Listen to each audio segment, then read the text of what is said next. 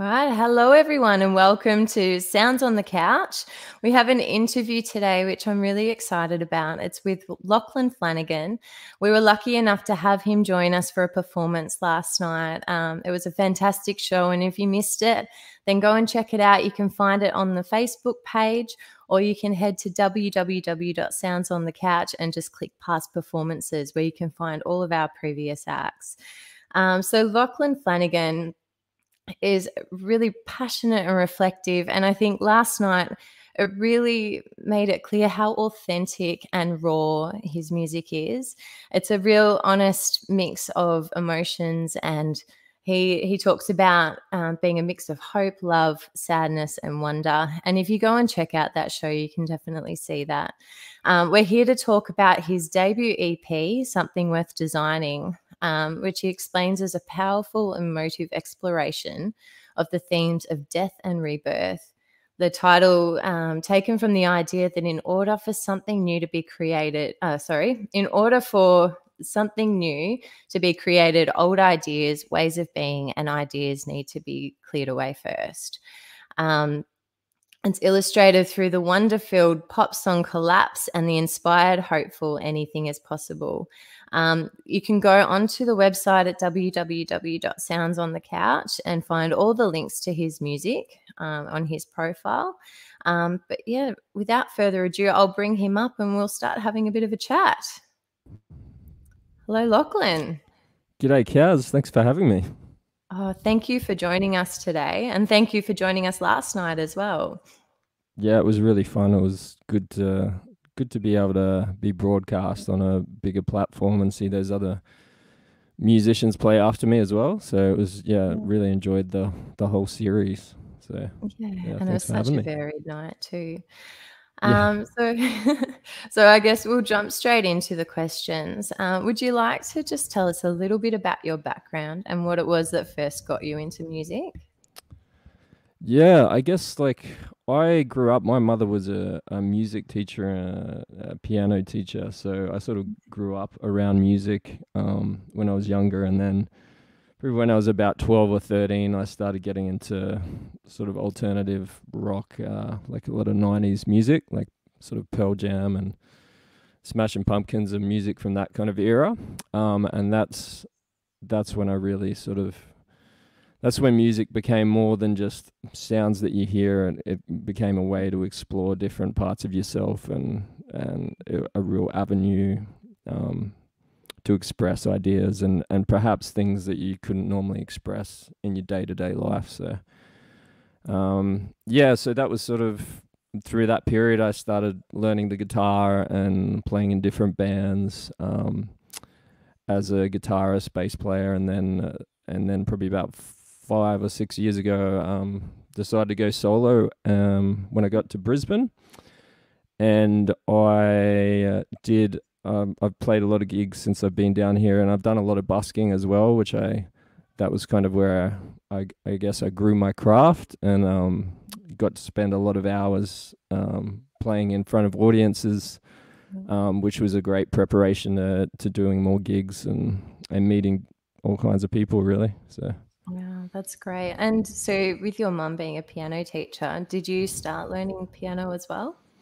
Or can you Not play really. piano? When I was younger, I think I was forced into recorder lessons, which kind of put me off music for a little bit. So, yeah, but I think many of us have that story. Yeah, but I mean, I grew up listening to a lot of music like Crowded House and U2, sort of in the family home kind of thing, and then I've got extended family who are musicians as well. So I definitely grew up with that, and then kind of later I sort of got into learning the piano, but it was definitely always there. So great. So what do you enjoy most about being a musician? I know that you said you only went into your solo career when you moved to Brisbane, but what have you enjoyed most about that? Probably the thing I enjoy most about music is songwriting, because it's sort of like, I don't know, it's like making a cake. Like you get to put in all the different ingredients that you like, and there's so many. I just love the idea that once there is nothing, and then all of a sudden you create something, and it's there forever, basically. And they can all be. They've all got different personalities, you know. So it's like it's. I feel very lucky to be able to be able to do that. The other thing is just it's just a very unique job, you know. Like it feels quite odd sometimes when you're up there, you know, singing in front of people and being able to express yourself like that. It's just it's a fun occupation. Let's call it that. Yeah. And Yeah. it's kind of the opposite of it, of so many occupations, isn't it? The opportunity to really express who you are in what you're doing. Yeah. Yeah, Yeah. definitely. It's very different in that way to other things that I've done for sure. So Yeah. yeah. Well, great. Do you have any other creative outlets other than music? Yeah, well, I've used this sort of time in the last few months to start up a health coaching business. So it's like a holistic health coaching and counseling business. So that is also an avenue for creativity in its own way. So yeah, most of my life's pretty creative. Yeah, Coming up with sounds like it. Yeah. yeah, coming up with unique Mm. ways to bring information across that can connect with people. So I kind of feel like both jobs kind of inform the other. Yeah. There's always different themes that are applicable to both music and other aspects of your life. You're Yeah. always finding out. Yeah, they just really work well together, I think. So it's good fun. Yeah. And I guess it's a good opportunity to find that inspiration. Well, what do you find generally inspires your songwriting? Um, I kind of look at any. It can be anything that you're like going through at a time, or it can be something that you're witnessing Mm. in the world that you don't feel like being expressed or seen. So I can't remember what the question was, but basically, yeah, the things that inspire the songwriting. So like, yeah, they can be anything from like social issues to personal things that you're going through to philosophical ideas, to humor, nature, yeah, political stuff as well. So it's Yeah, like and I love that you're sorry to cut you off. no, that's right. I love that you're willing to just dive into some of those issues. Like so many people, it's kind of, to really get to the center of what's going on. Your music is that something that you've always had, or is the emotional side something that you've had to build up? No, it's definitely something that Mm, I've had to learn over a period of time. I think it's like sort mm, of something as you grow that you get older and you understand things in a different point of view than the way you did like 10 years ago or 15 years ago or 5 years ago. yeah. Um so it's definitely something that's always changing. One of the things I kind of guess I like to explore is how different themes within your own day-to-day life can also be reflected in the outer world as well. So um, I feel like a lot of my music, I kind of try and do that. You know, there might be a personal song about a situation, but you can always apply it to something else as well. Like the themes are kind of universal, and Yeah. yeah, I think. Oh, that's really good. So with your music, who have been your biggest inspirations? Biggest inspirations. Probably when I was growing up as a lyricist, Rodriguez, Jeff Buckley, and Smashing Pumpkins. I kind of Silverchair. I kind of like artists that like progress their music. Sort of like every album is different, Yeah. and you never know what you're gonna get. So yeah, like Smashing Pumpkins, Silverchair were the two sort of bands that constantly would always do that. I like Yeah. bands that kind of surprise you a bit. Something for Kate, another Mm. big influence. And these days I'm listening to sort of the War on Drugs, Gang of Youth, Yeah. to name a few, and cheesy 80s pop as well. I love cheesy 80s pop. So Yeah. We all love a little bit of cheesy 80s pop, I think. The more cheese, the better. So, yeah. All right. And I guess on that, if you had the chance to open for anybody that's ever played, who would you open a show for? That's a very good question. Anybody who's ever played. Yeah, I know there's a big range of people there. Yeah. I don't know. I probably like someone who's going to be nice backstage. So it might be like Foo Fighters. You wouldn't want someone that's not going to talk to you. So that's true. Yeah. But yeah, I guess I don't know. Crowded House were a big influence on me musically. So yeah, if I could go back to that sort of late 80s, early 90s era, maybe that would be good. Yeah. That'd be amazing. Okay, so jumping onto your EP, so you've recently released Something Worth Designing, which is the name of your EP. Are you able to tell us a little bit about what inspired you to put that EP into the world? Yeah, kind of necessity, really. I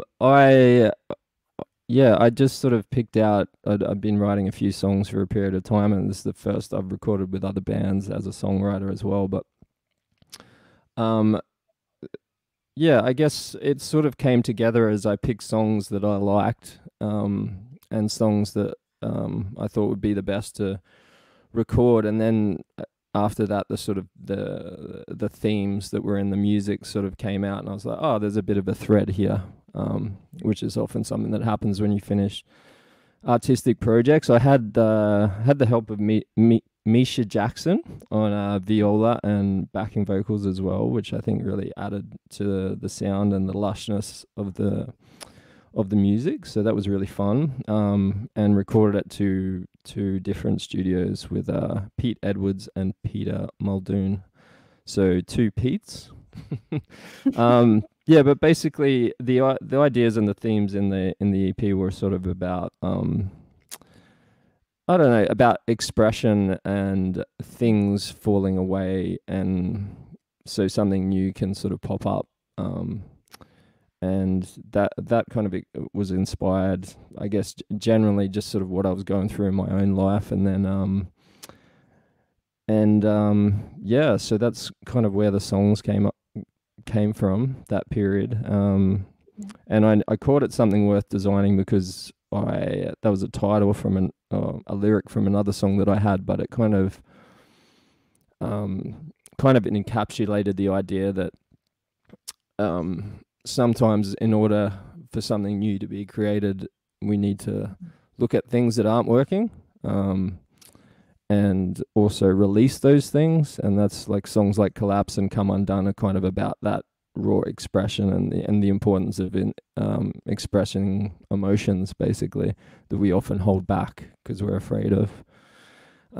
So yeah.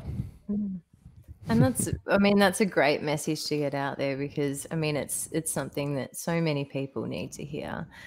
I was going to ask you as well about Something Worth Designing, so thank you for sharing that. I thought it was really interesting that, so many EPs and albums that are put out, like the name of the album or EP is often one of those songs, and I thought it was really interesting that you did choose something that was not the name of one of your songs. So yeah, thank you for sharing. I know what you mean. Like often we're scratching our head as musicians. We're like, oh shit, what are we going to call it, kind of thing. But fortunately, I was doing so much writing at the time. I had a lot of different ideas, and I kind of thought that rounded out the EP really well, because the last track on the EP is called Anything Is Possible, which is like kind of rounds out the whole experience, really. That, like, the journey we go on. Sometimes we have this idea that it's going to be perfect, and the reality is it's often not. But we can still be hopeful that anything can happen, really. So yeah, that was a long-winded answer. So. No, that's great. That's that's really good. you've answered quite a few of my questions. So I'll just go through for the listeners as well. There's 4 songs in the EP, and Lachlan has referred to a couple of them. They are Collapse, Look Like Kings, Come Undone, and Anything Is Possible. And again, you can go and listen to them. His link for his Spotify is in his profile on Yep. www.soundsonthecatch.com. But would you like to go into a little bit more detail about each of those songs and where they came from? Yeah, I know sure. that I you've mean, sort of done a bit of an overview, but yeah. The first track, Collapse, which was the first single off the EP, it's basically about there's multiple themes that run through the song, but the basic idea behind that song is often we get so caught up in the day-to-day life that we kind of forget where we're going. And the line is, will you collapse when everything you want just falls into your lap? And it's kind of, we lose sight of what it is we really want out of life. yeah. So that's the basic inspiration for that song. Look Like Kings is kind of about just wearing a mask, and I guess coming to a place of more realness in your life. So yeah. Again, it's about change. It's about breaking away from maybe something that feels like you're not. And often we feel like we're put in different boxes and that we have to be this way, when in reality we're actually free to be whatever we want to be. So yeah, that's that one. Come Undone. I really put you on the spot here, but you're doing well. I'm doing my best. Again, I mean, most of my music, it's sort of like not one concept in each song. But Come Undone, again, it's about again, it's kind of a similar theme to Look Like Kings. It's just about like expressing how you really feel and not wearing that mask. So it's kind of along a similar vein. And Anything Is Possible is it's a song that I wrote in the middle of the night. I remember I woke up sort of in the middle of the night and it sort of just came out. And it's about the fact that even if you have a ridiculous goal or a way that you see your life or want to live, it's possible, and it's also likely that you will encounter different things along the way that will make it seem like it's a bad decision when it's not. So it's about sort of I think that's the best way I can describe it. That's great. Yeah. Yeah.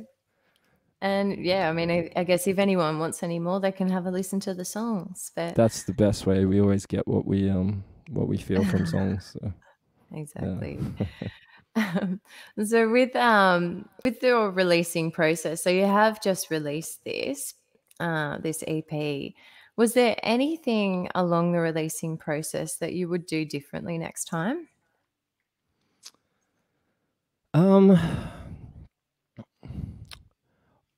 I think I'd probably like I'm working on new songs now, so I do this one. I didn't do a clip, and I kind of felt like I just needed to get something out. Like often as a muso, when you're applying for gigs and things like that, you need an EP. And I'm really happy with how it turned out, and things that I would do differently. I'm not sure that I would do too many things differently. I think. Again, it's one of those things you weigh up as a musician, because there's plenty of information about how to do releases properly and things like that. And you've got to weigh that up with, this is your passion and what do you really want to do. Yeah. So I think the next release there'll be more video stuff, and I've just got my own recording set up, so I'll have more time to work on it. So that'll be fun. Yeah. Oh, that's great. So you said you've got your own recording set up. Getting there. Did you record any of your own tracks for this, or was it through studios? Through studios, yep. I went and played in 2 different studios that were both home based, setups in Brisbane, and they were really great. working with those engineers, and yeah, that's a fun process too. It's a bit more stressful, but it's definitely fun as well. So Yeah. yeah. No, great. And how did you find going through this with COVID happening? Oh yeah, I forgot about that. COVID what? What was that thing again? Yeah, it's. I mean, yeah, this year's been very different. But I mean, it's been good in a lot of ways to step back, and it's given me more time to write as well. Obviously, as a musician, your circumstances change. I've still managed to be able to do a few gigs in the last month, which has been really good. Um, Albeit to like different kinds of crowds. I think when I do busking, because it's still something I do, you can sense a sort of, I guess, a greater appreciation for live music. Yeah. I live right next door to a park, and I had a guy for some reason went and set up his drum kit the other day and was just playing a drum kit in the park, and it was really good because it was the first time I've heard like live drums in about a year. So, but yeah, it's been challenging, but I think again, a lot of the themes in my music kind of reflected in some ways to what was happening as well. But I guess as a muso, yeah, you start to consider other things and different ways to promote your music. Obviously, like doing what we did last night, which was really good. Yeah.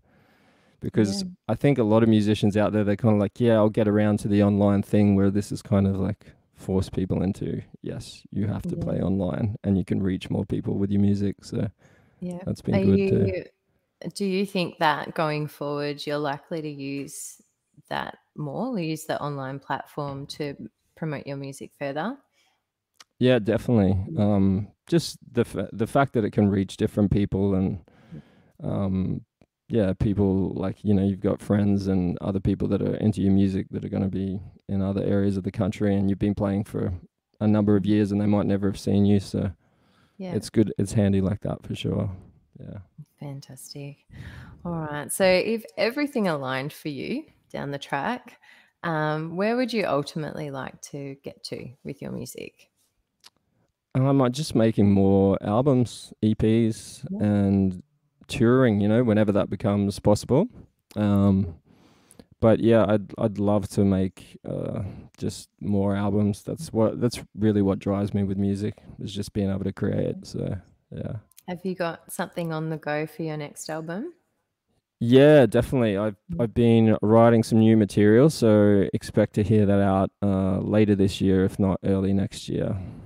So Fantastic. I look forward to singles it. and then album. Yeah. Oh, great.